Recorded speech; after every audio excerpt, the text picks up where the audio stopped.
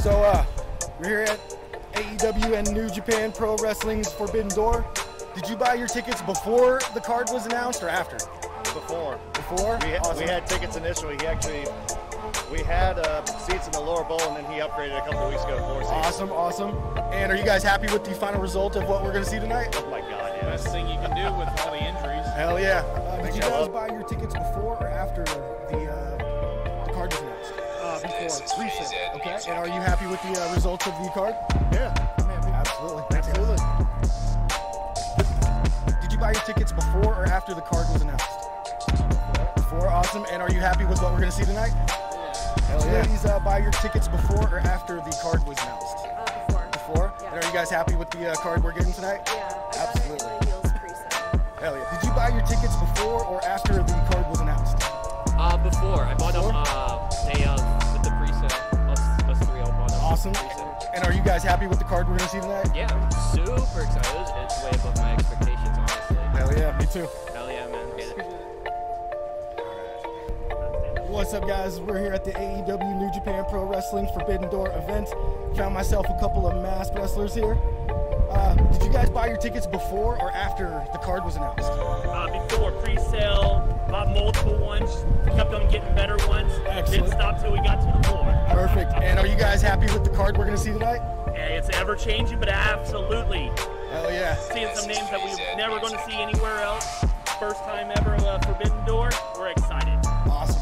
Forbidden Door event. Got a question for you guys. Did you guys order your tickets before or after the card was announced? Before? Way before. Way before. Excellent. Yeah. And are you guys happy with what we're going to see tonight? Hell yeah. Excited. Hell yeah. It's going to be a stacked card from the buy-in all the way to the main event. It's going to be awesome. Your first event. Oh, hell yeah. Period. So, hell yeah. You couldn't have picked a better one, man. This is my first AEW pay-per-view event. Oh, We were here last summer at the United Center when CM Punk made his official AEW debut at the first day. So jealous. That is also the day of me and my girlfriend's anniversary, so it'll be a year. Congratulations on that. So we found Shining Polaris here at the Forbidden Door. What's up? What's going on? I traveled long and far off of I-90 to get here. All right. We came from Philadelphia, so we know you're paying on that one. Yeah. So I know you got your tickets before the card was announced, right? Yes, of course. And of course you're happy with what we're going to see tonight. Yeah, I'm super excited. Unfortunately, with all the accidents, what can you do? But the card is still fire, so I'm excited. Absolutely, I agree.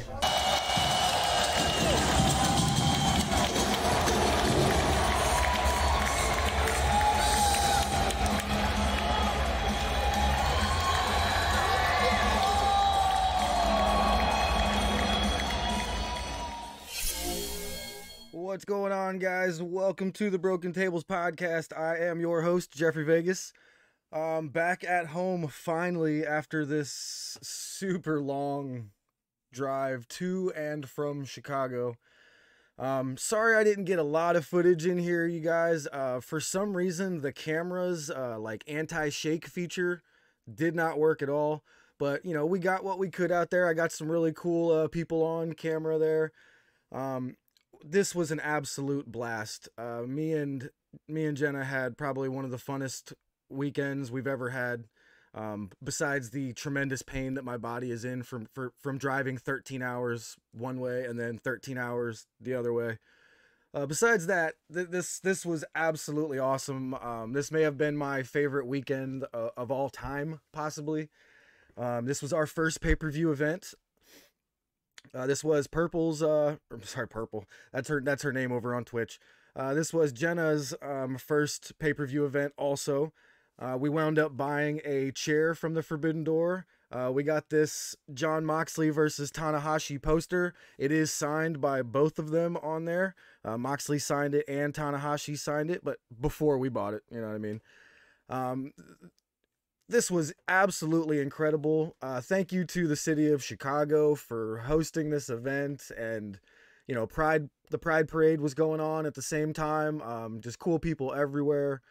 This was one of my favorite weekends that I have ever had. I'm gonna remember this for a long time. Being my first pay-per-view event and first time in Chicago as an adult. I was there as a little kid, so I don't even remember.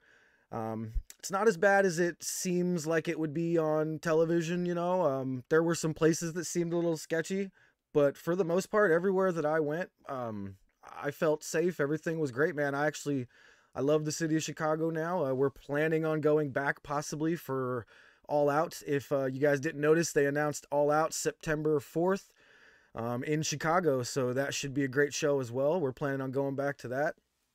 But I just can't say it enough how fun of an experience this was. Tony Khan, you put on an absolutely incredible show dealing with all these injuries I mean, some of our top stars are not here for this incredible show. Kenny Omega, Bryan Danielson, CM Punk. I mean, without our top 3 guys, we still put on one of the best pay-per-view shows that I have seen in a long time.